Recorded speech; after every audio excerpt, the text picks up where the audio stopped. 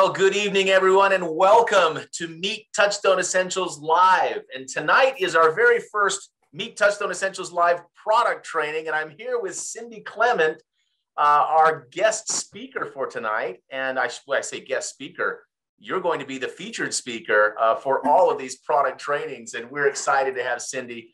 Let me introduce Cindy. If you'll go to the next slide, Cindy, we want to make sure that people see you and know who you are, and what a treat it is to have you with us. Cindy Klement, by the way, is a dear friend of mine. I've known her for, I can say, decades. I know, Craig. It's been a long time, but Cindy is fantastic. She has been around the natural health industry for 40 years. 40 years. She's an herbalist. She is a nutritionist. She's got a master's degree in nutrition. She's a board certified nutritionist. She is an accredited master health educator. Cindy does it all. She knows it all. One of the things that Cindy has done recently is she's written this book on environmental chemical burden, your body's environmental chemical burden. And it's a fantastic book. And it's received a lot of awards. I've been impressed by that. If you go to Cindy's website, cindyklement.com, you can see all of the awards that this book has received. It's absolutely amazing what you've done, Cindy. Thank you. And we're so excited to have Cindy here. And I'm excited more than this. I mean, this is just the first night, but we're going to be able to learn from Cindy twice a month on Thursday evenings. You'll see the schedule on the Meet Touchstone Essentials Live page. And we're meeting again on the 27th this month. But twice a month on Thursday evenings, you're going to be able to learn from Cindy. And I'm absolutely delighted to have you here, Cindy. Thank you so much. We appreciate you being here. I'm going to turn the time over to you and let you do your thing. You got it, Craig. Hello, everybody. It's wonderful to be here. As Craig mentioned, we've got this wonderful webinar series that we've been planning that's going to help to raise awareness, not only about our toxic body burden, but how we really have to use that idea of detox, build, and then balance. And I want to take you back to a quote I heard about a decade ago. And the Dr. Judith S. Stern, and she's a distinguished professor emeritus at the University of California, Davis. And what she said was, genetics loads the gun, but our environment pulls the trigger. In other words, think about your ancestors and all of these diseases and genes that you may have inherited. That doesn't necessarily mean that you're going to follow in their footsteps. What it means is that you've got that in your genes, you've got that in your DNA. But if you choose a different path, if you're detoxing, if you're building, if you are balancing the body, even though your gun is loaded, the genetics are loading the gun, the environment isn't going to pull that trigger on your health. And what triggers that pulls that trigger, I should say, are stress and toxins, your inactivity, if you're not moving your body, negative thinking, a poor diet, things like that. So these are the things we want to talk about in this webinar series and really give you a chance to understand how the products work, how your body works, and then how you can share this information with other people. Now, let's start with detox. And what I want you to know is that the healthcare systems are not trained at this point to address the contribution that environmental contaminants have on our body, on the health of our body. They are not trained. The field is called environmental medicine, and it's currently in its infancy. In fact, many of the clinicians are not even aware of the science behind toxicant bioaccumulation or the related health consequences for that matter. They're not even, don't even have an understanding of how or where their patients are being exposed. So folks, your education begins tonight because you're not going to get this from your physicians. Again, not their fault. They weren't trained and that this field of medicine is in its infancy. So tonight, you are getting your new self-education, and throughout this series, we'll continue to give you this information, hoping that you will share this with others, and especially the millennials. And as I go on and on through these presentations, I'm going to really emphasize how important it is for you to bring these young folks in to what you're all about. Folks, no one is immune to this exposure. I pretty much changed my life. I call it my previous life. In the mid 1970s, I started to really follow. Many of you may know the name Dr. Bernard Jensen, and he was teaching us about colon cleansing and fasting and drinking herbal teas and eating healthy and eating rainbow colored foods. And he was, oh my goodness, so influential. And we would all, 3 different states at a time would meet in Ohio, in Toledo, Ohio, and he would come on stage and the room was full of people just wanting to learn more and more about health. So he was very influential in my life. And so I was very, very serious about keeping chemicals away from my body. But unbeknownst to me, I still had these chemicals in my body. As I became interested in this toxic environment, I decided to have a body burden test done. And for me to show up in the 80th percentile on some of these chemicals and the 95th percentile on some of these other chemicals was just mind-boggling to me, a person that had been organic and really not using toxic products at all. So what I want you to understand is that it's not just in our bodies. These toxicants are in our environment. They're in our food. They're in our products. That's probably how they get into our body, right? But I'm especially concerned for this millennial generation because they will face hardships as a result of this worldwide environmental chemical contamination. The concerns in the scientific community are mounting that exposure to different classes of chemicals and their breakdown products are actually enhancing the toxicity and intensifying the effects of these chemicals in both our bodies and in the environment. So some of the unknown sources that I realized after I did this study and found myself in these high categories, this 95th percentile, an air popper that my father had purchased in the 1970s for me. I don't eat a lot of popcorn, but 50 years later, I found out that the packaging, that plastic packaging and how it heated up, it was transferring chemicals into the popcorn I was eating. And likewise, the plastic hair dryers and things like fish and leafy greens and dairy, and the list just went on and on. And then I had clients. Interestingly, and this takes us back to that the branch of environmental medicine is in its infancy, because I had a Korean couple come to me and they complained of a burning in their throat and esophagus, and they had undergone quite a lot of medical testing. And pretty much they came up with these people have GERD and they're experiencing that acid reflux. But as I talked to these people and talked to them, their Prilosec wasn't working. Their Nexium wasn't working. So I was thinking, what could it be? And I kept probing and asking questions because I knew in the back of my mind, it's got to be environmental. What I found is that every night it was customary for them, after they prepared dinner, to completely wipe down the counters with bleach, with Clorox bleach. So they were breathing these fumes on a daily basis, and that's what the burning was. People that break out in hives, they have no idea what's happening. Most often, it is either a stressor or it's artificial sweeteners and artificial colors. So the more you learn, you're going to be able to help these people that sneeze and wheeze because they bought a Christmas tree, right? So all of the pesticides on those Christmas trees, it's not the Christmas tree, it's the pesticides. So as I began learning about all of this, I became very passionate about wanting to share it. So the big question is detox just a one-time thing? Are you going to detox and then that's it? We used to believe that back in the 70s, but in the year 2009, the World Health Organization made a statement because their data estimated that 40%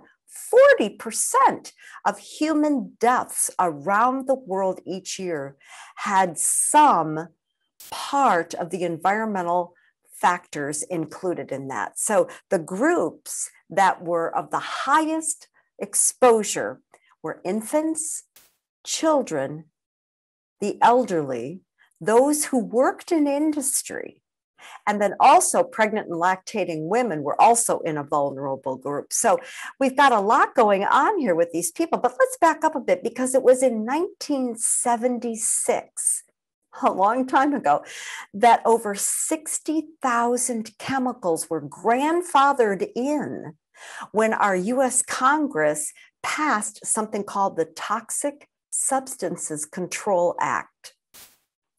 That was 1976, 60,000 chemicals. As of 2010, 17,000 of those chemicals that were grandfathered in are still in use, and many of them still have questionable safety ratings. And it doesn't stop there. An estimated 2,000 new chemicals are introduced into our consumer products, our foods, our environment every single year in the US. And currently there are about 83,000 different chemicals being released into our environment. Now, there's a group of medical physicians that specialize with children, and collectively they call themselves the Pediatric Academic Societies, plural, because it's so many different groups. And what they're speculating now is that these low level of toxic chemicals, low levels, are impacting not only the functioning of our current generation of children, but some of those people, or some of those scientists and researchers and practitioners in that academic society, they actually believe that the exposure that these children are receiving today is going to not only affect their generation, but the future generations as well. So, is detox just a one-time thing? No.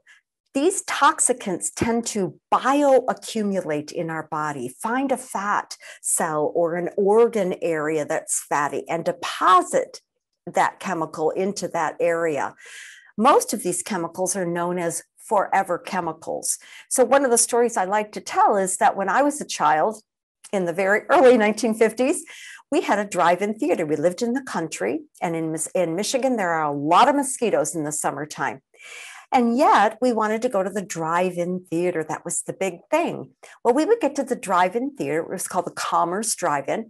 We would go in, and just before the movie would start, when it started to become dusk, a big truck with a huge tank on the back of it would go up and down every aisle of cars in the drive-in theater and spray this fog. And what it was the chemical DDT, a very toxic chemical that was later banned because it was so deadly. Do you know, folks, that at age 67, DDT was still in my system?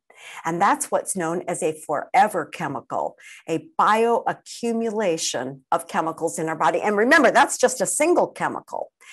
One of the challenges to the research is that humans aren't just exposed to one single chemical, but rather a mixture of pollutants from multiple chemical classes and sources.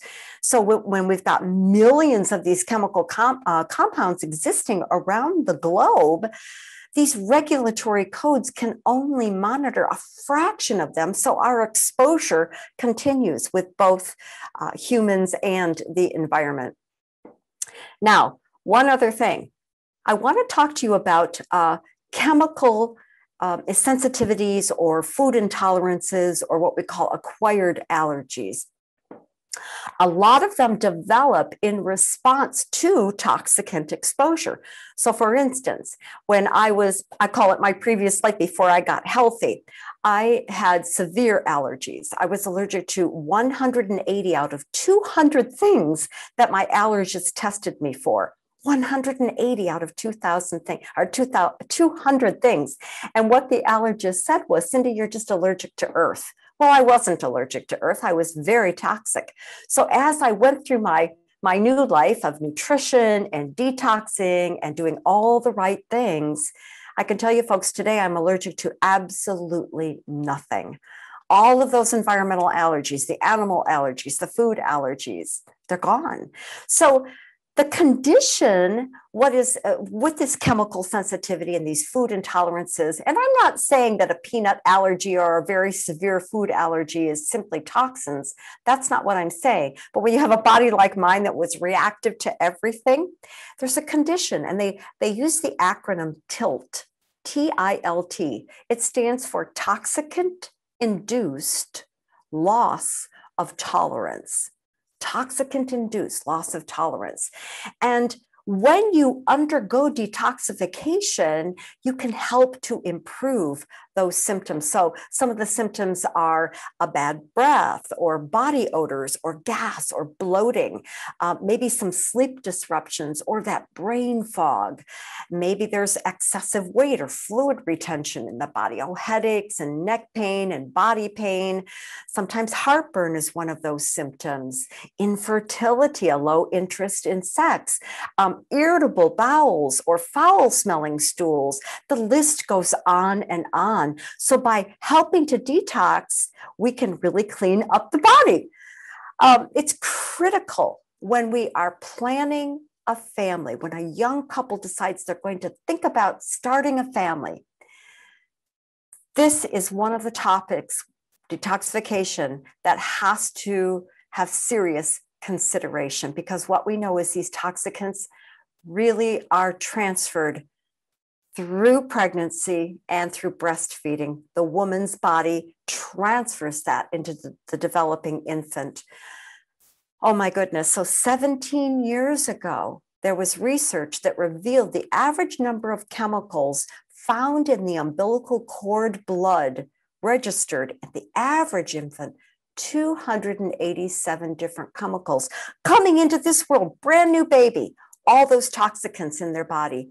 That means that children begin living their lives in the womb exposed to an average of 180 toxicants that are carcinogenic, cancer causing in humans, 208 chemicals that cause abnormal development. And about 217 of those chemicals are toxic to the brain and nervous system. So after the womb, of course, children continue to have those unique pathways to exposure that's different from adults, because they drink breast milk or formula. They use hand to or object to mouth exploration. They live lower to the ground, so they have different breathing zones. But also, in addition to all of that, their ability to metabolize and detoxify and excrete toxins is still developing. So who can detox and who can't? Well, first of all, who can't? Those who are pregnant and nursing should not detox, because again, when you are mobilizing those toxicants and getting them back into the bloodstream, they will be passed on. So my message is, get them detoxed before pregnancy, and not just the females. We've got to detox the young men as well. Now, if somebody is terribly weak and terribly sick, it's more important to build at that time, build and balance until their organs are strong enough. If you've got somebody very weak and you start mobilizing toxicants and trying to get them through detoxification organs that are congested, it's only going to make the matters worse. So we'll go through that in our webinar series. But who else can detox? Everybody else, especially those undergoing weight loss. Because as I mentioned, these fat-soluble toxins are stored in fat cells. So when a person loses weight and the fat cells shrink, these toxicants are reintroduced into the bloodstream and are recirculating through the body. So we really want to work, especially with people who are planning a family, those who are employed in industry, those who want to lose weight, and then the rest of us who are all exposed to these chemicals as well. So we will be, Craig, I can't advance for some reason. Oh, here we go. All right. We will be dedicating an entire webinar to these two products because they are phenomenal. So I want you to stay tuned because tonight we're just going to talk about detox, build, and balance. But in the meantime, I want you to educate anybody that will listen to you on why they need to detoxify, including those who have the brain fog, immune weaknesses, sleep issues. But remember that detox alone cannot ensure vital health. We also need to build our bodies, because we need to get the good stuff in. We got to get the good stuff in, like protein and fiber and antioxidants and vitamins and minerals and probiotics and all of those good things. And not only that, get the good stuff in, but we also need to support the detoxification organs because they too are under assault with this chemical exposure that we are all a part of. And that weak organ of detoxification is not going to perform well if we don't support it. So the liver, of course, I'm sure you know, is the key organ of detoxification in the body. But also considerable amounts of detoxification occur in the brain, the lungs, the kidneys, the intestines, and actually the skin as well. Now, if that toxicant that we are exposed to is fat soluble, the detoxification usually begins with converting or transforming that fat soluble compound into a water soluble compound. And how it does that is through enzymes that are in the liver. So imagine now you've got this weakened liver that needs some support, some building, and you're trying to detox. You don't have the enzymes necessary. So now you're breaking up these chemicals in the body. They're recirculating and the body gets into a mess. So we've got to detox, we've got to build, and we've got to balance. Now, a healing crisis, we'll talk about that, is a temporary worsening of the symptoms that sometimes occurs when a person begins detoxification.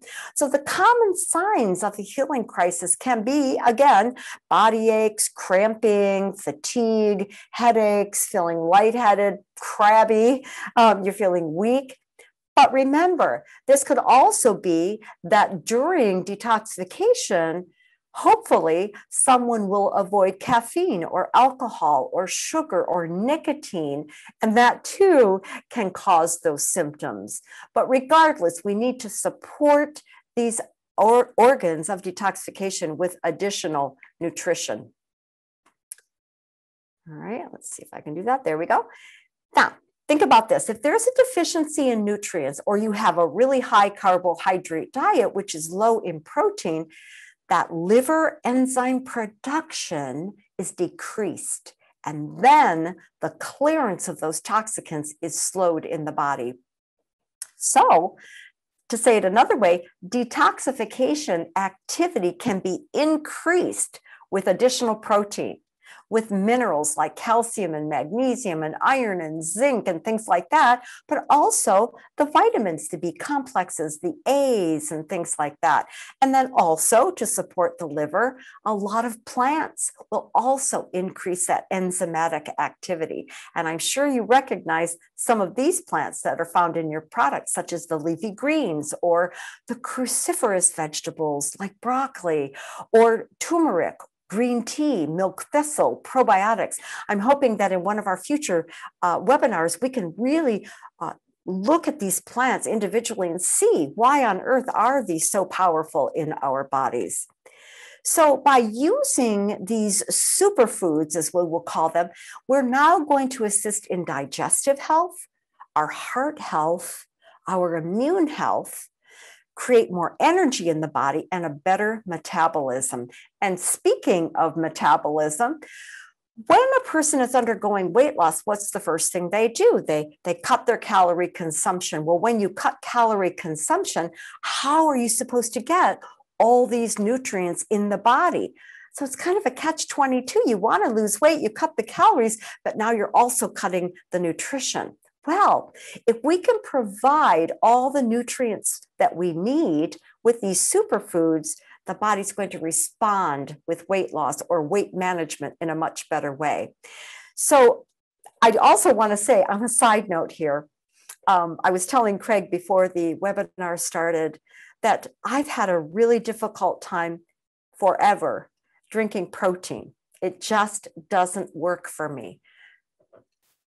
Every time I drink a protein drink, my belly bloats up, and I have really tried over the years. And I will tell you honestly, at least 24 different protein powders. So when I got your product, I tried it and I thought, oh dear, here I go again.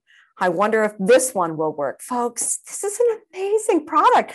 I do the organic super protein and I put the super green juice together, shake it up, blends almost instantly. I drank it, I waited, and all I felt was just a real fullness, but also no bloating, and just felt really good with it. So I'm hooked. I'm hooked on your protein, folks. So wow, I'm really impressed with that.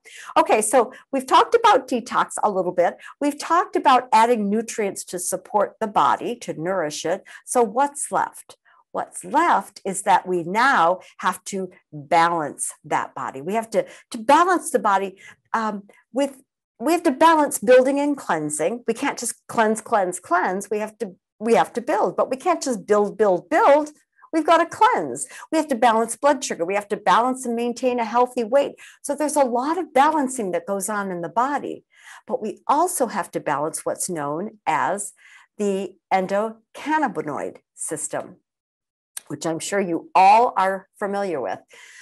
When the endocannabinoid system is imbalanced, scientists tell us that is the beginning of disease. That is how we begin to develop disease over time. And according to the studies, this dysregulation of the endocannabinoid system has been shown to play a role in almost all disease pathology that they have looked at. So what we're going to do is achieve our balance by using CBD on a daily basis. Now, this is the endocannabinoid. Some people say endocannabinoid, otherwise, I got to say it the other way, cannabinoid. Okay, it's always hard, but you can say either way, it's fine. But it is the most important system in your body. It is the master regulator. Now, endo means from within. So our bodies actually produce these endocannabinoids. Endo, within, we produce them. And these endocannabinoids are responsible for regulating the functioning of our brain, of our body temperature, how well we sleep, how much energy we have, how much pain we have, our pleasure and mood, our stress response, our immune function, our digestion.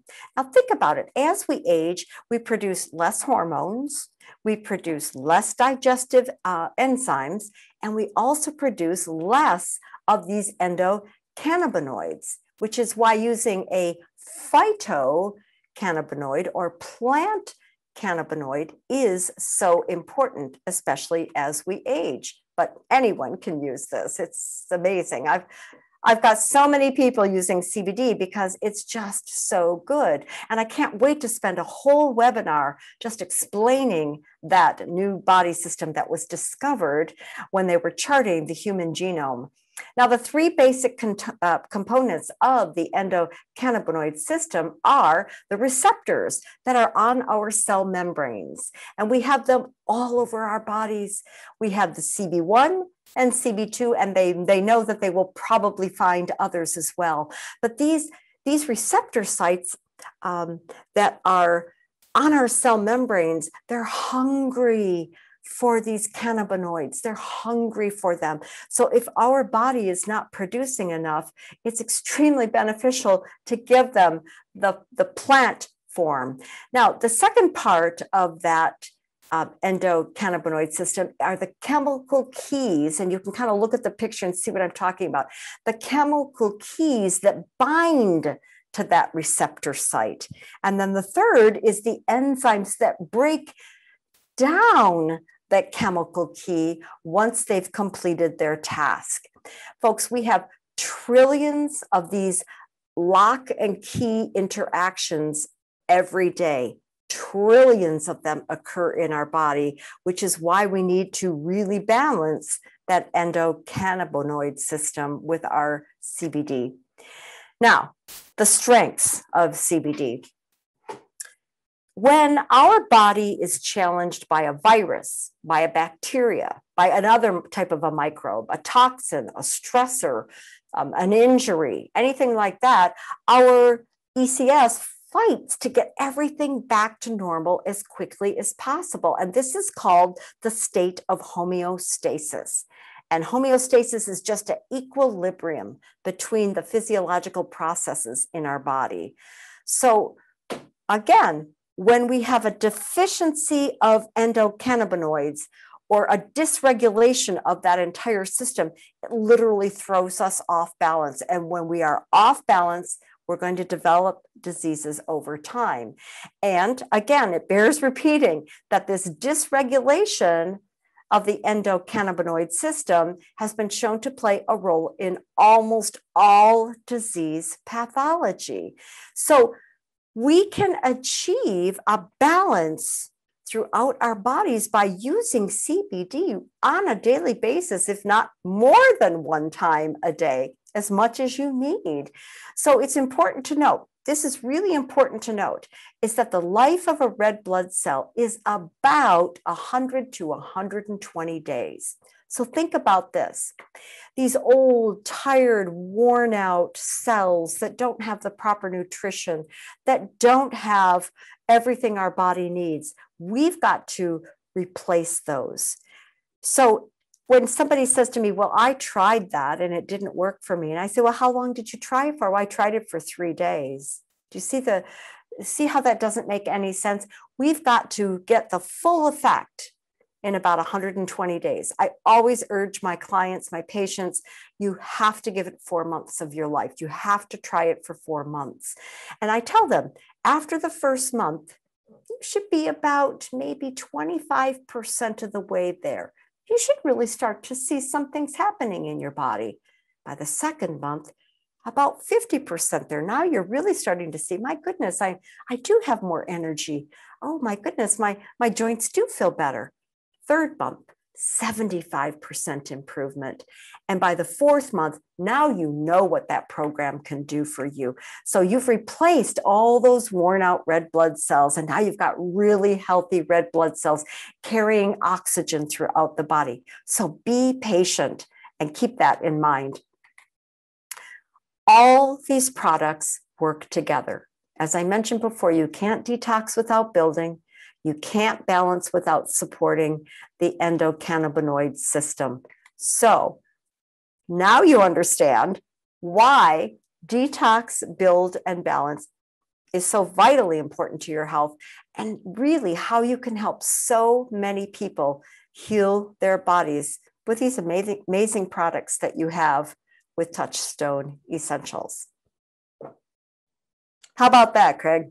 Cindy, does that work? That works. Thank you so much. We appreciate you.